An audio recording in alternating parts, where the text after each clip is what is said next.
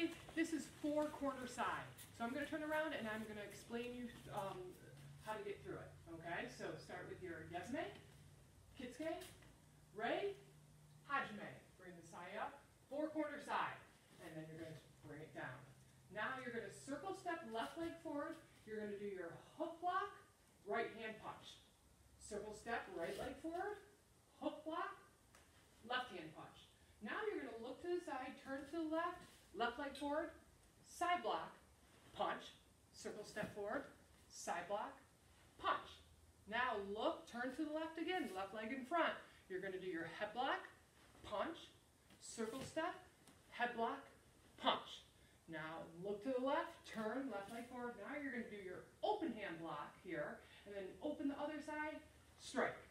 Now circle step, open hand block, strike. Look towards the front, go into your horse stance, X, and bring it down.